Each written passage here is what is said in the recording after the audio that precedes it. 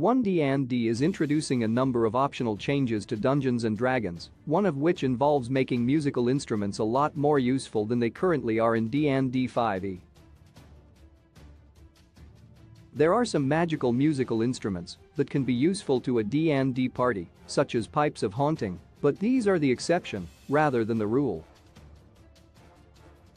D&D 5e hasn't done much with regular musical instruments, but that's going to change in the upcoming D&D 5th edition revision for its 50th anniversary in 2024.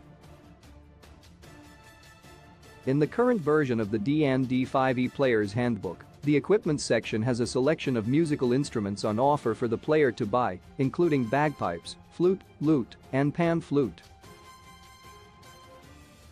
They are classed as tools, which means players can have proficiency in a type of musical instrument, allowing them to add their proficiency bonus when using them as part of a skill check. There are some classes that offer instrument proficiencies, such as the Bard, while some backgrounds also offer them, like the Outlander.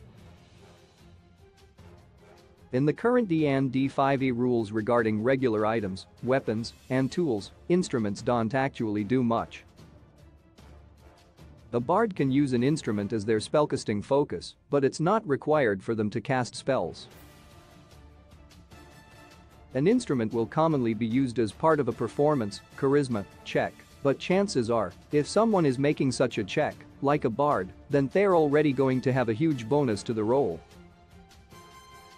The use of musical instruments is hyper-focused in D&D 5e, but that will soon change, as the first Unearthed Arcana update for 1D&D on the official D&D Beyond website has a great option for making them useful. 1D&D's musician feat makes instruments incredibly useful to parties. 1D&D has introduced new feats to D&D, as well as changed how they work. Feats are no longer optional, and every character gets to choose a feat at level 1 from a select number that is designated as first-level feats.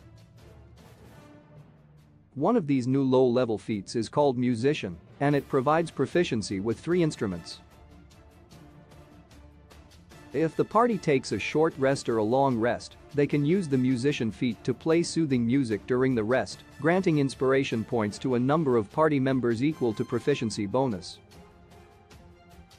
The DM might decide that playing bagpipes in the dungeon or in the wilderness is likely to draw attention, so players might be careful about when they want to use this feat. 1D&D made inspiration points a main rule as well, and players can spend them on gaining advantage on D20 roll. This means the warriors and rogues of the group can be given some free uses of advantage for attack rolls, skill checks, or saving throws, and it's now an easily replenishable resource. This means musical instruments are now incredibly useful to a D&D party, and any player who is making a character who focuses on buffing their allies should make the musician feat a must-have choice for their next Dungeons & Dragons character. Source: D&D Beyond.